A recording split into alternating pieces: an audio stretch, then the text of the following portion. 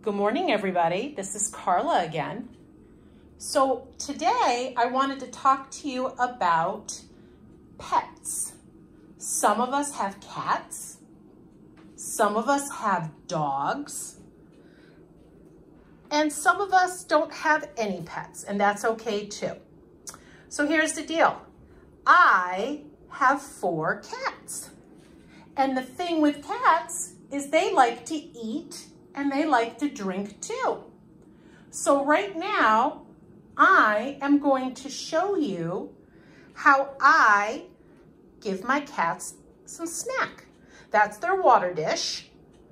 And what you need when you're feeding your pets is food and bowls or plates. Okay, this is dry food.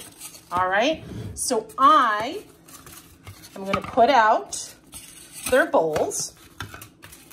You may wanna ask mom and dad where the food is kept, all right, and how much you should give your pets, okay? So I have a little scoop in my container, and I'm going to fill it 1 time and put it in the bowl for 1 cat.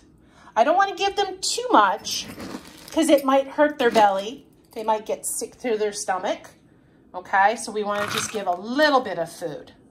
There's my 4th cat. Okay, so here we go. Food in this bowl with my scoop and food in this bowl. All right, now what I'm gonna do, you can see that this is Lily, she's the black cat. That's Violet, she's brown and white. And I'm gonna put the food on the floor for Violet. And then I'm gonna put the food on the floor for Lily. And they also like, come here, Lily. Oh, Lily walked away. Here, Lily, come back. They like to have a little bit of crunchy stuff on the top. So I'm gonna put some on for Violet. Here, Lil. See, Lily's smelling it. Oh, come on over. We'll put it in her bowl. Let's see if she likes it better. We'll give it to her there. What do you think?